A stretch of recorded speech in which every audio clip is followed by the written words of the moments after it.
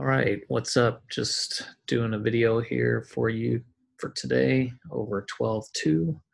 So hopefully you won't get too confused over what we did yesterday with the drawings and stuff. That's just kind of a one-off. If you know how to kind of do a little bit of what we were doing yesterday, you're going to be fine, but you're going to see that today we really don't even need any of that information. So it's kind of a one-off in that sense. So today we're going to be talking about surface area of prisms. And so we'll get right into it here. If you go in your book to page 686, you will be where we're supposed to be, and I'll show you what we're doing with the iPad here. Okay, so you can see the iPad here. We're talking about prisms, right?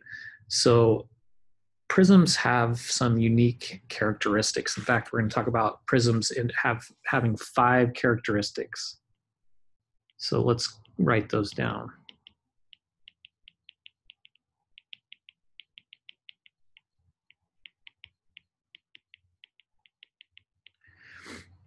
The first characteristics of a prism is that the bases of the prism are congruent. So in the two examples you see right there, we have a rectangular prism on the left and a triangular prism on the right. Now, which two faces of this prism are congruent? On the left, you have this one here on the side. That would be the same as the one on the other side. You also have, you could have the you could have this side and this side over here. That could be also considered two congruent faces.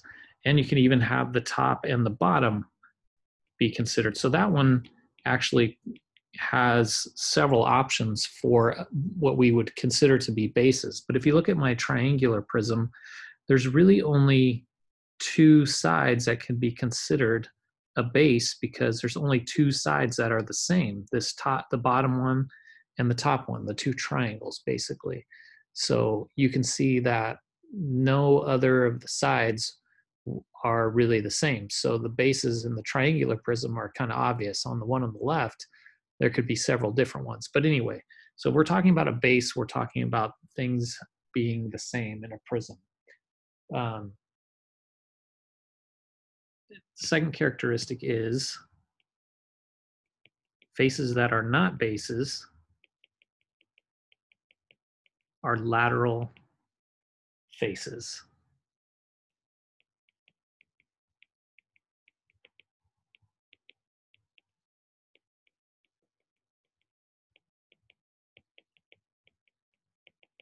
And I would kind of count that like saying lateral. How do I mean that? It's the sides of the prism, right?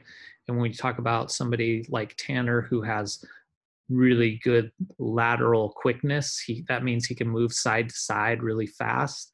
So when we say lateral faces, that's the stuff on the sides. So if you think of that triangular prism on the right there, and you see that the bases are on the top and the bottom, the lateral faces would be the stuff that makes up the sides, the stuff on the around the bases. Okay, it would be this, the one in the back, and then this one out here, those sides. Okay, so if it's not a base, it's a lateral face. The third thing is that lateral faces intersect at lateral edges. Lateral faces connect at lateral edges. Okay, so that just means that these sides right here connect at these edges. You can see what we're talking about there. So those are lateral edges there. Okay, the fourth thing would be if I have a segment that's perpendicular to a base. So I'll draw it in here. That's not a very good one. We'll do it again. So if I have something that's perpendicular to a base, we would call that an altitude. So segment perpendicular to a base is an altitude. And we kind of think of that like we've already talked about altitudes and triangles. It's kind of the same idea. It's just measuring the height of the prism, right? So then the last one is we would call these things a right prism.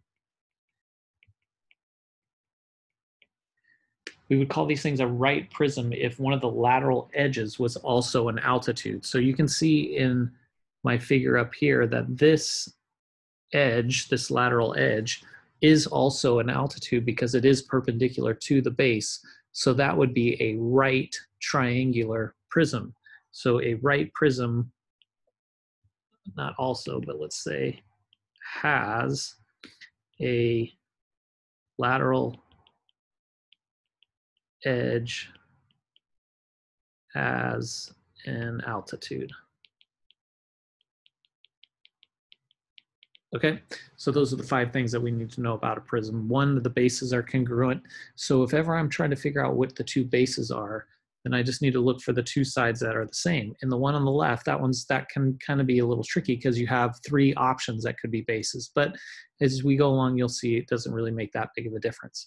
On the right, it's pretty clear. The 2 triangles are really the only 2 sides that are the same, the 2 faces that are same. So those would be considered the bases. So all the other faces of these prisms that are not bases are called lateral faces, the sides of the prism. And then lateral faces connect at lateral edges. Segments perpendicular to a base is called an altitude. And then if an altitude is also a lateral edge, then it's a right prism. So those are my 5 characteristics of a prism. All right, moving on. Now we're going to be asked to find what is the area. Come back up here. What is the area of the lateral sides? That's going to be asked to find the area of the 3 faces that make up those sides. So let's turn to page 688 and look at number 1. This is number 1 on 688. I have here something that looks kind of like this. Let's do that one again. Okay. So I've got kind of a rectangular prism, and they give me some measurements. They tell me that this side is 15, this side is 8, and this side is 21. And we're going to try to find the lateral area of this prism. Well, we got to determine which are the bases. So which 2 sides are obviously the same? It's the 2 triangles, right? Those three squares or rectangles on the sides. The back one is definitely bigger because the hypotenuse is bigger than, you know, the other sides, and so you can just tell it's not a base. So the 2 bases are the 2 triangles. So now I'm going to try to find the area of the lateral faces.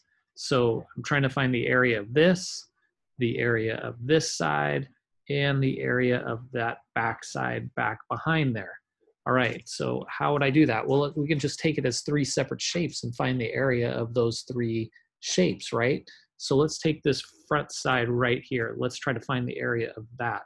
Well, that's just a square or a rectangle, so it's just 8 times 21, which is 168, right? So I've got the area of that front side, 168. Let's write that in there in red. Okay, so that the area of that front one is 168. So now I need to find the area of like this rectangle back here. So what is the measurements of that? It's got a 21 there and a 15 there. So 15 times 21, that is, do it on the calculator, make sure we don't make a mistake. 15 times 21, that's 315.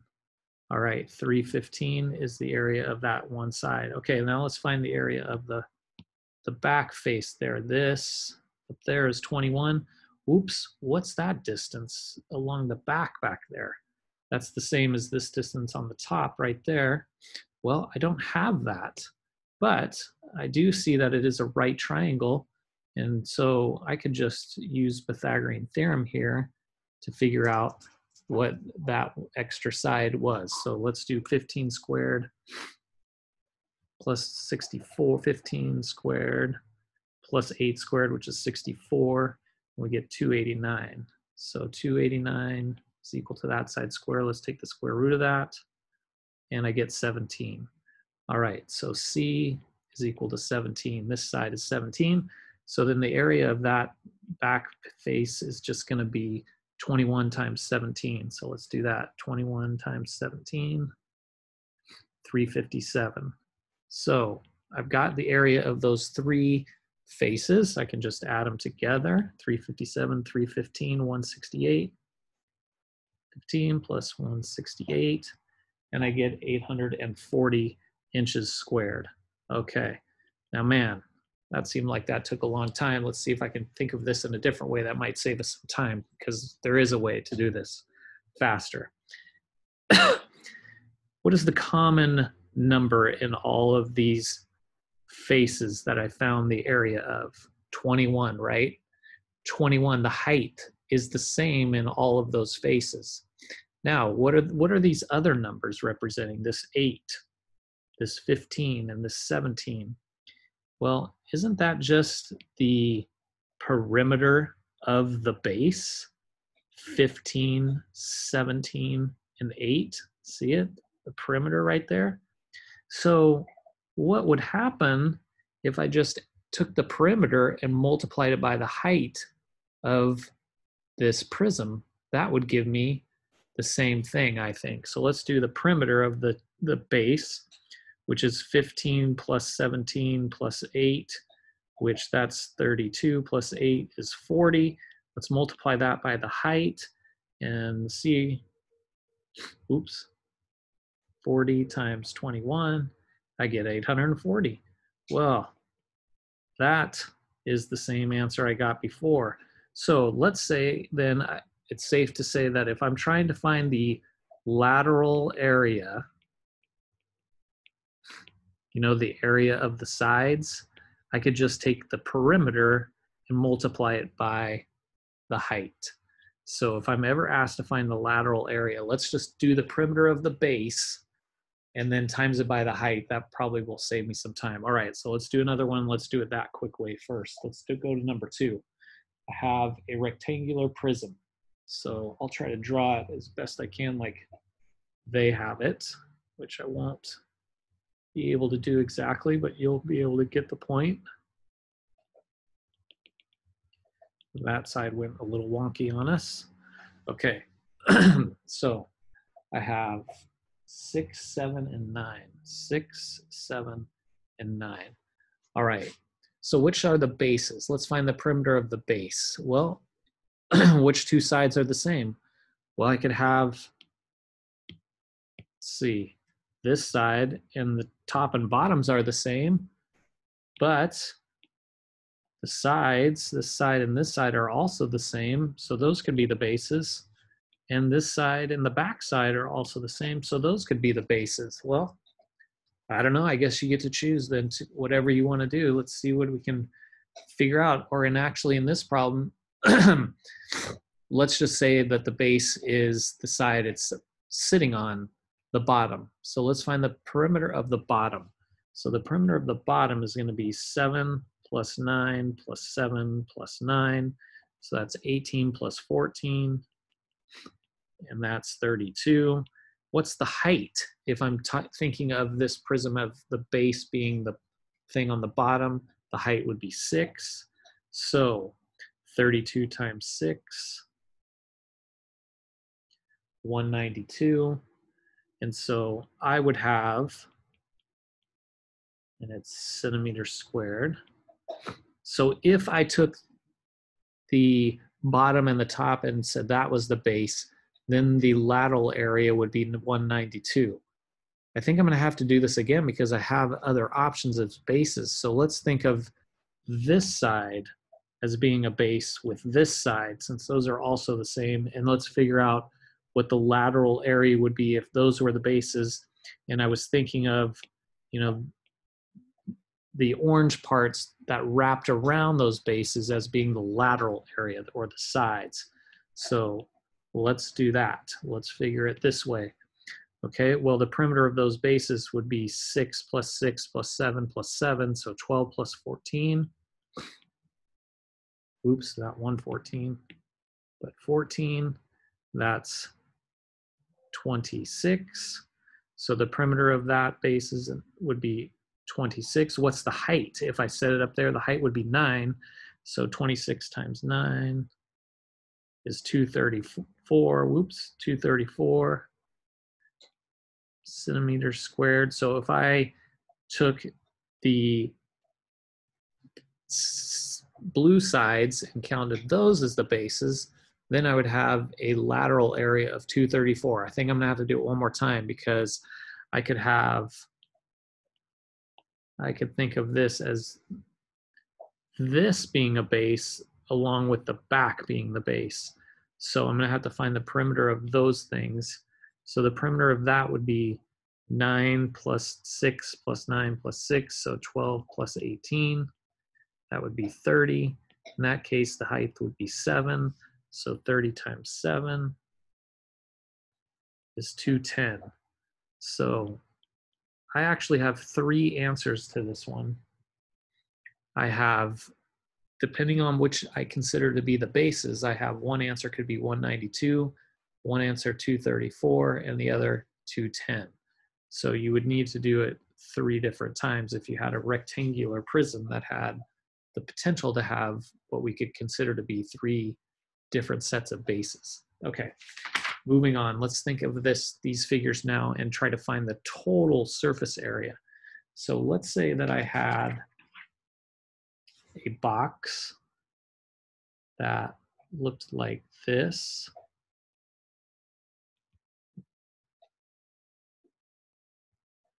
And I'll try to draw it in there like that. And it had a height of 15, 10, and 11. Okay. And I'm going to find the total surface area. Now, what I was just doing prior to this is I was finding the lateral surface area, like the surface area of the 4 faces that are on the sides. And I didn't include the bases. So now we're going to try to include the bases. Well, that's pretty simple, it seems like. If I took the lateral area, which I already know how to do, which we just did, and just added what the area of the 2 bases is, then I would have the total surface area. So let's look at this box.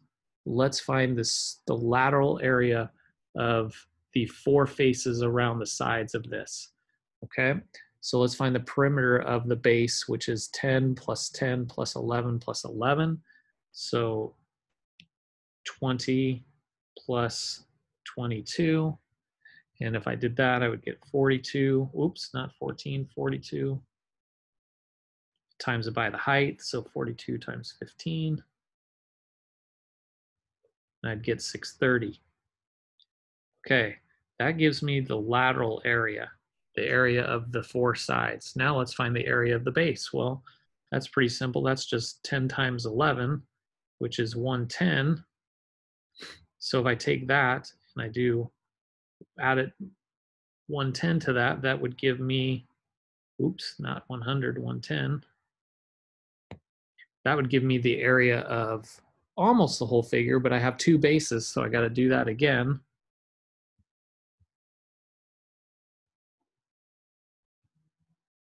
And one of these days I'll enter it correctly. 110 plus 110 plus 630, and I get 850. So the surface area of this figure is 850 units squared. All right, so I mean, I added the 2 bases together. Of course, you could obviously just multiply 1 base times 2 and get the same answer. That's the quicker way, but however you want to do it is fine. Now you're saying probably, well, what if I would have done it with one of the other faces as the bases. You're going to get the same answer because we're talking about total surface area here now, not just the lateral surface area. So it's not going to change the final answer. It's just going to look a little different on how we got there. Okay, so the surface area of this box would be 850 units squared, square units. Let's do one more. Let's do number 4 on page 688.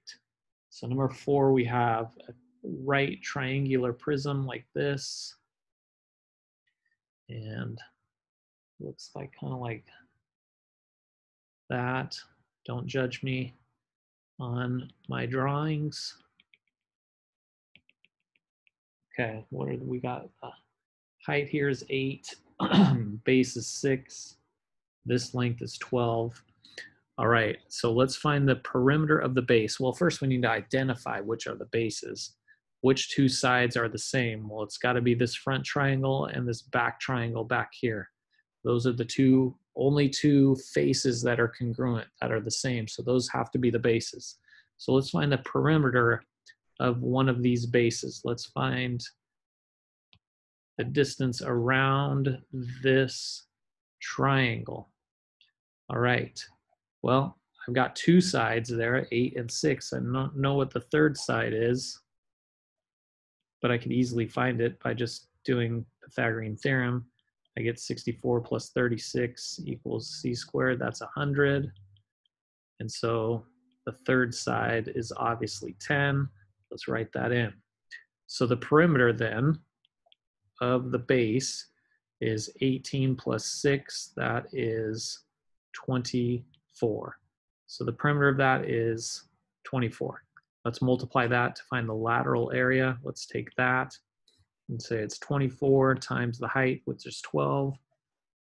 24 times 12, 288.